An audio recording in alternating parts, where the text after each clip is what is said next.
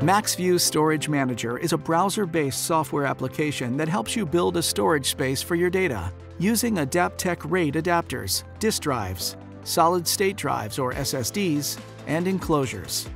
This video focuses on how to force a logical drive with multiple drive failures back online using MaxView Storage Manager. In our previous video, you have already learned how to identify a failed or failing component using MaxView Storage Manager. If you haven't watched the video, click the link in the description box to view now. In the scenario, let's say multiple disk drives fail in the same logical device, and the logical device goes into a failed state. In this condition, users cannot access data in the logical device.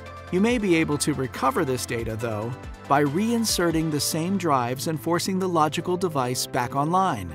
For instance, if 2 drives fail in a RAID 5, you may still be able to recover the data by forcing the logical device online. Before we begin, just a word of caution. Sometimes you may not be able to successfully recover the data on your logical device using the Force Online feature. The safest way to recover your data is to restore the failed logical device from backup. Let's begin by logging into MaxView Storage Manager. After the Enterprise view opens, if you see an error sign in the server, it signifies there is a failed or failing component. Expand the node that shows error icon. Once you have identified the failed logical device, select it. Review the tabs and properties to identify the error. Here, the property status shows an error. Hover your cursor over the error icon to view details of the error information. Before performing Force Online, you need to reinsert the failed component manually. On the ribbon, in the Logical Device group, click Force Online.